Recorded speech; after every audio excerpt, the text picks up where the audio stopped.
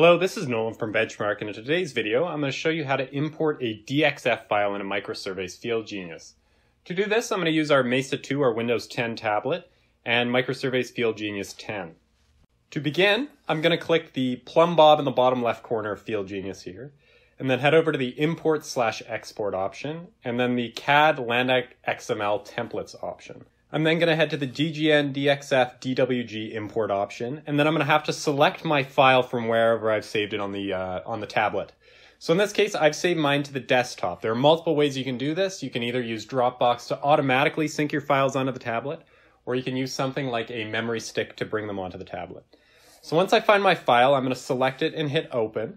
And then I'm going to get the Layer Manager screen. And from within the Layer Manager here, I can add more files if I wanted to, or I can turn on and off various files and layers within my DXF file. In this case, I only have one, so I'm just going to hit close, and my file is ready to go. Everything is here, and I can begin to start working. If you have any questions about anything you've seen in today's video, or any questions about any of the equipment you can find on our website, please don't hesitate to call us at 1-888-286-3204 or visit us on the web at Bench-Mark.ca.